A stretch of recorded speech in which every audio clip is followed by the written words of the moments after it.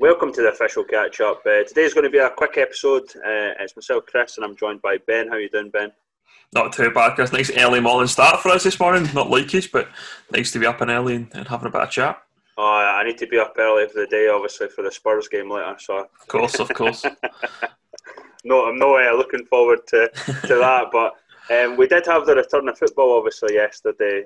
Friendly games, first time in 6 months for some of the guys, obviously playing games. It was obviously great to see a lot of friendly results. Some obviously we'll get into a wee bit later, but obviously we didn't see them all in terms of results. But you know, it was good to see football back, basically.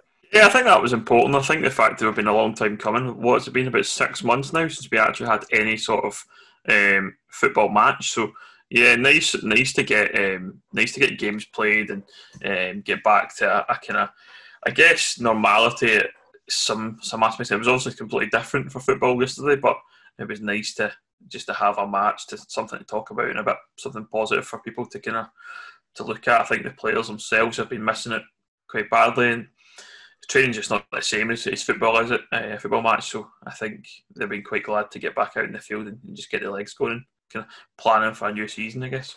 Yeah, and I obviously mentioned we posted out some results. I had to add a few later.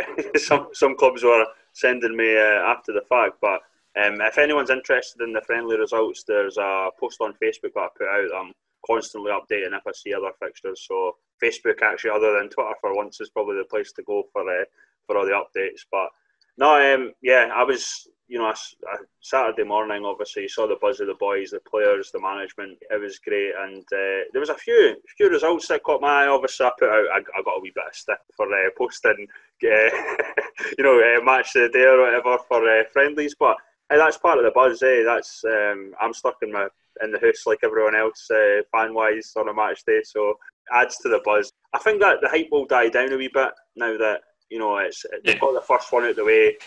It's obviously unfortunate point of view that they can't come to games yet, but look, it's our job to keep everyone updated, and in respect to some clubs that don't want to advertise friendlies, and that's fair enough. But how did Kilwinning get on yesterday, mate? So we played Irvine Vicks, closed doors obviously on our Astro, and won 13-0 against Irvine Vicks. So I think Irvine Vicks were probably one of the bottom tiers or the bottom leagues of the West region last year. They didn't have much of a squad, to be fair to them. I think they played one of our under-21s keepers played for them, and their manager, who I think was probably in his late 40s, early 50s, was playing centre mid. So I think they didn't have much of a squad. I think they had one sub or something like that. I don't even know if they did have a sub, actually, to be honest. But 13-0, great for our boys to get out and get played as a team. Our new striker, David Ramsey, started and scored 5 within about 25 minutes, half an hour or something like that. So nice to see him get some goals. Changed the team a bit at half-time, brought on like Carlo and Lee, etc. in our new signing as well. So got them guys on, and Carlo got a hat-trick. We brought in one of the couple of youth guys as well into the squad, on the 21s, from the 20s rather. Kyle Crawford, he scored 2 in his first game for the Buffs. So good to see. Again, it was good to have football back and be back amongst the boys and have I didn't really get to see much of the game. I think we had to kind of have stewards and things around the facility, because we run it's like a community facility where there's a lot of matches being played under 15s. I think we're playing yesterday, and there's quite a few vantage points as well to watch the game from afar. So we had to have stewards at certain points in the ground just to make sure that no one was standing trying to watch the game who shouldn't be. So I didn't see an awful lot of the game, to be honest. So normally I'm doing my media thing, but I'm sure we'll talk about that in a moment or two. But by and large, it worked quite well, I think, in terms of what we're supposed to do in terms of rules. We've had a few fans turn up trying to watch the match. It's a standard issue. I think most clubs probably had that problem yesterday. So we tried to move them on. A few people weren't so happy about it and got quite aggressive at times. Other people accepted it and acknowledged that what we're doing is for the greater good of Scottish football, rather than try to ban our own fans from seeing the games. So yeah, it was a good day all round. In terms of the other results that I saw, obviously I'm not going to go through them all, but certainly Auchinleck Talbot beat Anbank 5-0. Drumchapel were away to Benburb. They won 1-0. I think one of the results for me was obviously Heriot Walk going down to Berwick and winning 2-1. Camelin drew 2-2 with East Stirlingshire. Clyde drew 0-0 with Cumbernauld Colts at Broadwood. Darvel beat Irvine Meadow 2-1. Yeah, interesting score that. I think obviously the expectation was Darvel were going to be absolutely flying. I think there's a few players missing from their signings this summer, but a close game by all accounts, and I think both teams were pretty strong in terms of their starting 11. So good to see Darvel put on their first showing on the park and having a close game. I think that'll bode well for the rest of the season. I think it'll be interesting to see how all these teams at that level will match up. So yeah, interested to see more about that. And Irvine Vics have been building a new squad. Certainly, they brought in new management at the kind of around about January, February time. So they've been building away, and looks like they're doing some good stuff behind the scenes at Irvine Vics. So there was a couple of results for the amateur sides. I know Tilcross Thistle were away at Edinburgh Uni. They won 2-0, which is a class result. And Johnson Bra obviously got beat by Harmony Row, which was their under-21 side. I thought that was a class result for the youngsters at Harmony Row there. Yeah, I think Harmony Row are a really well-established youth football setup, and I think they normally are quite strong in terms of they bringing players through from kind of young age right through to kind of that 21 level. I'm not sure that Johnston Borough had a strong squad yesterday. I think from what I heard, they were struggling with getting some players to play. So I think there's a few teams in that boat yesterday. I think it was quite difficult. I know from speaking to Irvine Vics yesterday, they had, I think, 2 injuries and one guy who was having to self-isolate, so they didn't have a keeper, for example, and we're kind of talking about playing their goalie coach or something like that in goals. And they ended up playing I think our 21's keeper played for them, as I say. So they were struggling. I think a few other teams will be the same boat because they're still trying to get players in. I think some teams maybe were caught behind the 8 ball a wee bit when the fact that they were kind of not signing guys in kind of June, July, so they've kind of maybe lost some players to other teams. So yeah, I think don't read too much into the Johnston Borough result. I think they're still a good side, and I think they finished top of the league last year, or certainly won the league I think last year from the points per game aspect that they were in. I think they were in the bottom division of the West, and they actually won that based on the PPG. So no mugs, Johnston Borough. So we'll see what happens with them going forward. Yeah, Cumnock won 7-0 against Lugar Boswell Thistle. An interesting one for me actually. I'm not too sure of Blantyre Victoria's strength, but they did get a 3-0 win over East Kilbride Thistle, which is a pretty decent result on paper actually in terms of a friendly match. Gallifreydine Rovers drew 1-1 with Lothian Thistle Hutchie Vale. Glenafton won 2-1 over Muirkirk. Hurlford United won 3-0 at Maple. Kelly Hearts, obviously, who were streaming their game, similar to Talbot, won 6-1 over Tynecastle. Kilburnie Ladeside won 1-0 over Port Glasgow. And Shelston beat Vale of Clyde 2-1. See St Andrews 2, Dundonald 4 for there. Vale of Leven got a win over Linton Hotspurs. Quite a lot of sort of fixtures were posted. Probably moves on to our next point. Obviously, there was a wee bit of uncertainty about how clubs should be dealing with the media side, Ben. There was obviously Blantyre put out there, that they couldn't sort of post during the game, which obviously Kenny, the West of Scotland, said, that's not exactly the rules. But there's certainly I think it needs more clarity on the issue with media. I think. Yeah, I think even you roll it back to the actual guidance that was put out by the SFA to begin with this kind of red, amber, green zones. I think the red zone is effectively the field at play. The amber zone was listed as something like the coaches, officials, and substitutes, which I think people interpreted that as the officials meant you could be like the committee members or you could be the media guy and be in the amber zone. But from my interpretation, I took it that was only the people involved directly in the match.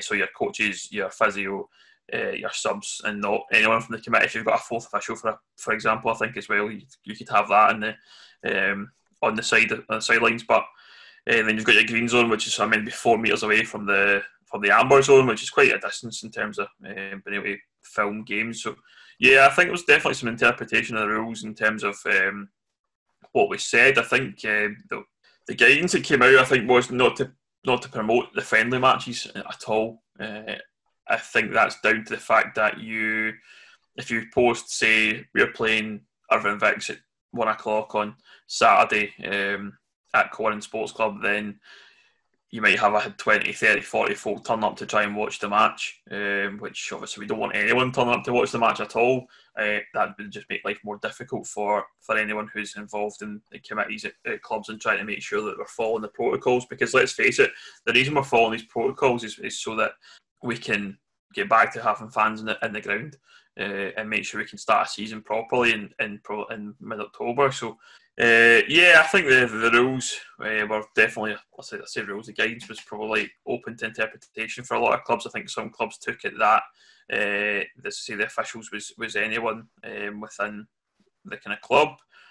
Other clubs took it that you weren't allowed to do anything in terms of posting. I think if you're not to advertise friendlies, people starting to advertise by posting match updates on Twitter.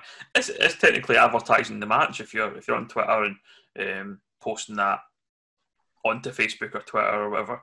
Then that leaves kind of you're advertising the game. So I guess it depends. I think the age-old problem here is the interpretation. There's a lot of clubs that were interpreting different ways. I think me personally at our club, we took it that no media person could actually be involved in the game yesterday, and I was fine with that. I mean, I'm all for making sure that we follow the rules to the letter, so we can get the fans back in ultimately in October. So yeah, it's a strange one. I think it would be good to see something from either the SFA or the leagues themselves to actually come out and tell us how we can operate from a media point of view, because there's that flip side, I think, of that fans kind of deserve to know what's going on within your club. And I think if you were to post updates and if you were to do live streams, etc., then your fans are less inclined to actually turn up at the match. So I think that needs some work from the leagues and the SFA over the next few days. So hopefully we can get back next weekend and everyone knows clear. And I noticed there was a post obviously on Twitter, that kind of was criticising the clubs and the players for promoting that they were buzzing and whatnot. I mean, I disagree with that. I mean, I understand the sentiment of not wanting fans to turn up, but I think you have to have an element of trust in fans. And I didn't see a post. I might be wrong, but I didn't see a post that posted out a friendly that didn't have the warning, look, fans can't attend. I think we have to be sensible.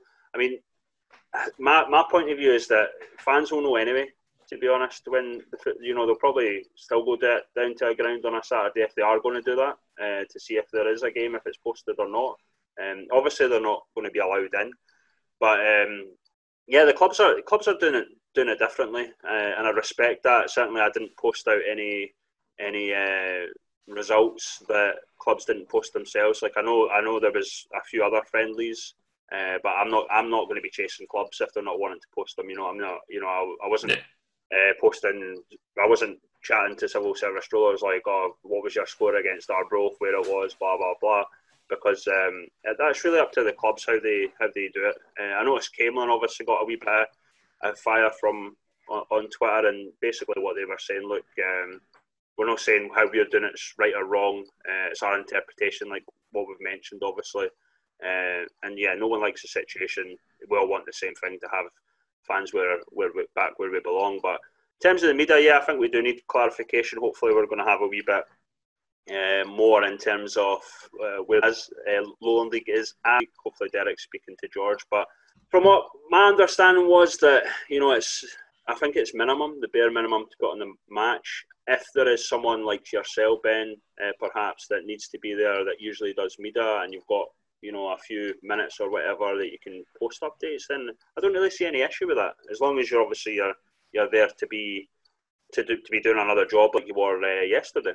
Yeah, I mean, I think if you can do it in a safe manner, then I don't see why not. If you can perhaps get your like a camera gantry, for example, that's kind of 4 metres tall, then there's nothing to stop you from being up there and filming the game. I think some grounds will be able to do it easier than others. I think if you look at maybe take a good example of Irvine Meadow, they have the stand behind the dugout, so there's a solid chance that they could really they could be kind of further back, far enough away that their camera guys and stuff could actually film the game quite safely. And I think that's what's important. I think just making sure everything's safe and making sure we're following the rules. Because let's face it, the following of the rules is only in place so that we can do everything right, and then we can, I say, ideally get things back to normal at a later date. I know we had test events yesterday at Aberdeen and Ross County and the SPFL, and seemed to go well. I think looking at it, it was weird watching kind of Kelly versus Aberdeen, and people are just sitting spaced out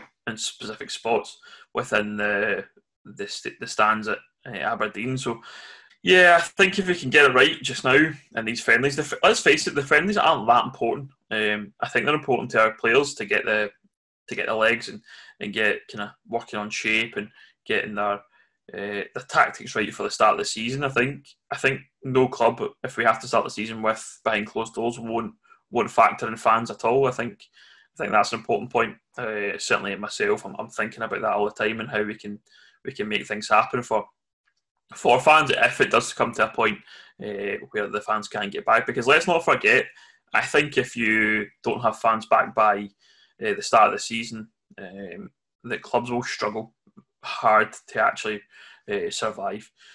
So from a fan point of view, I think you want to do everything you can for your club to make sure your club can survive, and if that means not coming to the matches during the friendlies, then that's what you do. But you're still going to get people turning up because, as you say, Chris, they're still going to want to try and see a match if they can. We had a few yesterday who, as I say, were quite aggressive about it, and other people just kind of acknowledge the fact that that's the rules and we have to move on.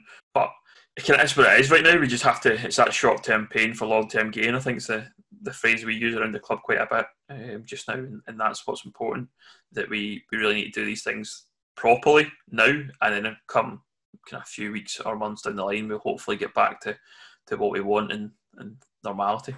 Yeah, and that's the thing. This has all been done to obviously protect the players and the people who are at the games, and obviously, to hopefully get the fans back in the future. If you can say a lot about the contradictory COVID-19 guidelines in terms of obviously being at a pub or a restaurant and then being at a football game and stuff. But at the end of the day, we have to, we've got no choice but to stick to the guidelines.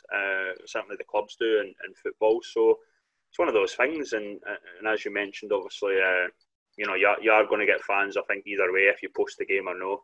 I think, in a sense, the hype will die down after this week anyway, because we've had the first game. Everyone was buzzing. Certainly me. I mean, it was I'm usually at a football game on a Saturday when the season's on. A wee bit gutted, but I was happy watching the sort of Kelly live stream. I saw some of the Stranraer game against the reserves south of Scotland. So, I mean, there's other things out there. Just try and be patient, I would suggest, and we'll take it from there. As Cameron mentioned, obviously, look, there's going to be different approaches to the guidelines and how clubs are going to deal with it. But I'm sure the clubs are quite open if you were to ask them, like, oh, maybe what was the result or whatever after the fact, and they'd probably tell you. You know what I mean? Yeah, I think one thing I always like to point out to people right now is there seems to be this common kind of go-to where you go, oh, but people are in pubs doing drinking and there's 200 people in there, there's people in gyms, the schools are open. I think what we have to do as football and football fans is take football in isolation. Don't forget about what's happening in a pub, forget what's happening in schools, forget about gyms, whatever, and let's just do what's right by football. If football's so important, which it is to communities and to people and mental health and well-being and all that kind of stuff, let's just focus on football and make sure we do right by football, and we'll get football back the way we want it. But if you continually point and finger at, I was in a boozer last night and there was 200 people in there drinking and it was noisy, there was no social distancing, that doesn't matter to football. Let's face it. That's pubs. That's another problem. That's the government's problem to deal with. That's not football. So we do right by football, we get football back. It's that thing for the benefit of everyone. That's the important thing. So in terms of clubs, yeah, I think you're right. I think most clubs will tell you, and I think most clubs will post after the fact that they're playing. I've played a match and do kind of match reports and stuff like that. If you are able to film it, then you might get some highlights. I know, like from our club side of things, if we can make it work, we will be filming the games. There's no doubt about it, and the fans can watch the matches after the fact. Absolutely no problem with that at all. But we're just going to try to make sure that you're doing doing right by the rule book just now. And I think I just read a tweet there from someone about, I think people thought it was like the leagues didn't want media people involved, and I don't think it was that. I think the whole point of the whole rules and the guidance was that there was strict guidance, and media wasn't factored into that guidance. So you have to do right by what's in front of you just now in terms of rules and guidance. And perhaps if we get some clarity, as I say, over the next coming days, well, maybe by the next Saturday, most clubs will have live streams or highlights or match updates, who knows. But I think right now we just have to do what we're told and get on with it. Yeah. And you mentioned obviously the west of Scotland in terms of clubs struggling. I do believe, you shared an article the other day with the chairperson of the west of Scotland, and it's not. I didn't want to scare anyone, but it might be a possibility that the season does start without fans. Sadly. Yeah, I think it was actually one of our local journalists who did the article with Dave McKenna last week, and he's suggesting that the season will start, and the likelihood is that it will be closed doors. I think, I guess if you look at the Scottish Government guidance, it's one of those where the phase 3 to phase 4 movement was probably where we wanted things to happen, and I mean we could get the fans back, but they've obviously delayed that slightly. So the guidance will be reviewed again on the 5th of October, I think it is. We're looking at a season start the 10th of October, so it doesn't give a lot of time if we do say we can get the fans back in on the 5th. So I don't know. I think hopefully see something maybe from the Scottish Government at some point to say whether or not we can maybe have some sort of exemption or acknowledge we can do. But I think the thing will be is that what happens in these friendlies in the next 3 weeks will probably dictate whether or not we can get the fans back in.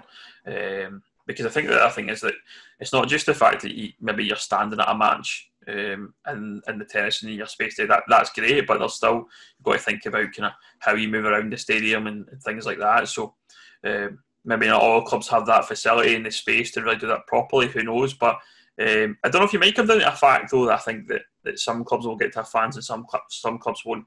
At some point, that might be a possibility. I think if a certain club can prove that they've got the protocols in place around their ground and get something signed off, that might be the way to go forward, and that may then give the other clubs incentive to actually make sure they're doing the protocols the way they're supposed to be. So yeah, I think it's a bit worrying personally about the whole season starting in October behind closed doors. I don't think that works personally for clubs. I think if you take some clubs' wage bills and things like that, and some clubs obviously that'll be playing at kind of rented or leased facilities and things like that, they maybe have quite a high cost to actually get a game on. Even if you were to move down to something like expenses, then I don't think expenses for players would work.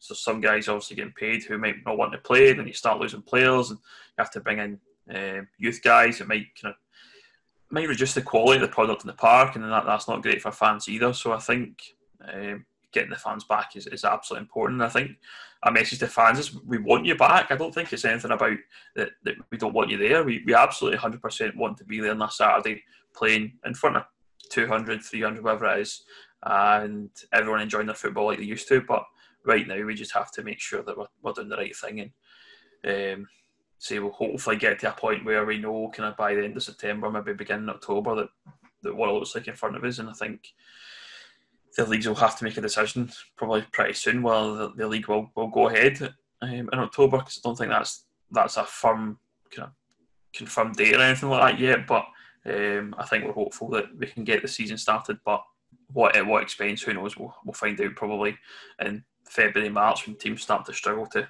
pay players or pay for their ground or things like that. So yeah, it's interesting times, isn't it? Yeah, and in terms of obviously what you were saying about some grounds, I mean, we could see a realistic possibility, and this isn't even just at non-league level. Certainly, league level, you're talking about League One, League Two. If stadiums aren't adequate in terms of, I think it's the word's COVID ready, then you might see teams obviously playing their home games at another stadium. Obviously, it's still all up in the air. There's still things to be worked out. I do believe, the league season will go ahead to begin with without fans. That's just my general belief. But it's changing. The problem we have, I think, when we're discussing these things is the rules are changing by the day. You know what I mean? So yeah, it could be like this one week, and then it could be totally great the next week, and then it could go back. I mean, it's ever changing, and I think that's the thing that people need to realise. And the fans, I think you were spot on there. What you said, Ben, about the fans. We just have to be sensible. Don't turn up to the games. The pressure. The reason I think clubs are dealing with things differently is because at the end of the day, I can speak all I want about this is my opinion, blah blah blah. But it's the clubs that have to deal with it. It's the clubs like yourself, Ben. You were saying, that fans are turning up and giving you grief or whatever like that. I don't have to deal with that. You and the committee and other clubs have to deal with that sort of thing. So that's why they are taking different approaches by not advertising games, by, some are just live streaming or posting highlights and stuff like that. So there's definitely different approaches within the guidelines. But yeah, just be sensible. Don't be rude or whatever.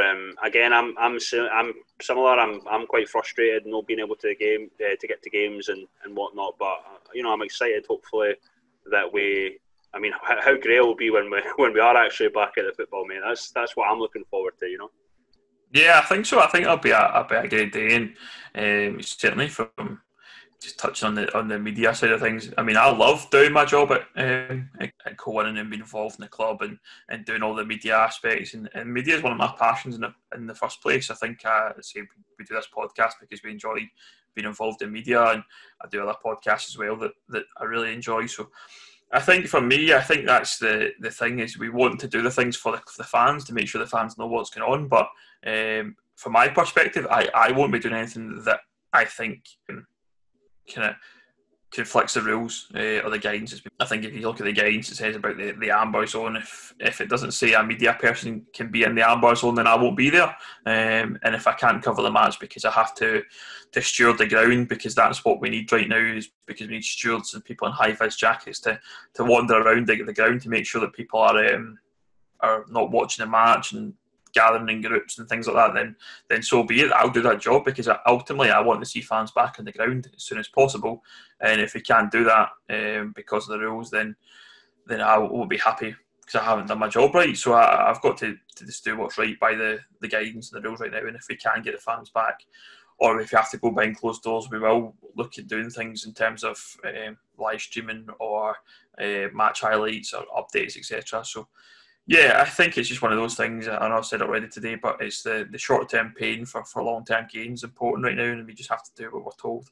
And hopefully, come kind of October time, we'll be back and we'll be everyone will be there. Because I mean, it will be brilliant when we have everyone back on the ground and watching the match and being able to enjoy your Saturday with your mates in the ground and maybe going for a pint after it. Because I think that's probably one of the things is people miss the social aspect of football. Let's face it, how many people actually go to football these days to watch the football matches on the park? And it's all about going to meet your mates and have a few drinks and catch up and being away maybe from your family and just you being out with the boys, having a good day, or the girls, whoever's actually coming to the match. But I think it's important that we do right now, and hopefully we'll get that all back and we'll all be having a great day on potentially the 10th of October when season starts and everyone will be there. But who knows? We're just hopeful. I think we're living in hope right now. But I think as well, clubs have to think about this and plan for that. I think I seen a post the other day on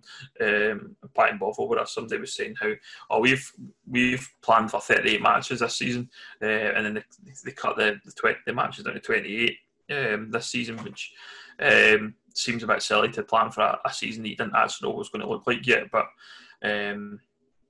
I think, yeah, if you plan ahead and make sure you do things like clubs can survive, but we have that risk right now that clubs might struggle to survive, and that's a massive concern. Yeah, definitely, and hopefully we're working on something, to raise awareness of that, because it is a possibility. One thing I would say though, I think you're spot on with everything you say, mate. Obviously, we're hoping to get maybe a wee bit more clarity on this issue, but I mean it is what it is at the moment. As we mentioned, clubs are interpreting things differently, which is their right if it's within the guidelines. So, yeah, I think it was a short one today, Ben. Obviously, we'll hopefully be back to normal in a few weeks. Obviously, when the season starts, quite excited. We'll probably separate with your lowland, west of Scotland, possibly east of Scotland and stuff like that. But obviously, everyone that listens in, this is why we do it, to give you a bit of an update, our thoughts, updates on the clubs and whatnot. Really, really great. Thanks, obviously, to our sponsors, the Soccer Shop Direct, the leagues and the players that all listen in. I really appreciate it. I'm not sure if we'll be back next week. We'll obviously see how things develop. We do have a few chats lined up for this week with different people. So, yeah, we'll keep you updated, and we'll be back soon.